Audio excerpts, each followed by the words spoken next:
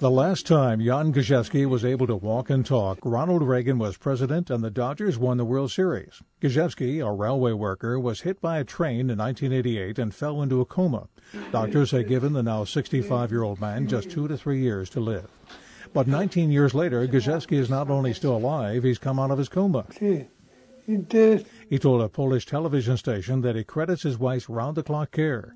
Gertruda Gajewski admits it wasn't easy. There were tears. There were prayers. From time to time, I cried at night, biting the pillow so that nobody could hear. In April, Gajewski started to show signs of recovery. He's been undergoing intense rehab and is paying off. One specialist says Gajewski is already starting to talk and to move his fingers and toes. And there was more good news for Gajewski. He awoke to discover his 4 children had married and he has 11 grandchildren. Craig Smith, The Associated Press.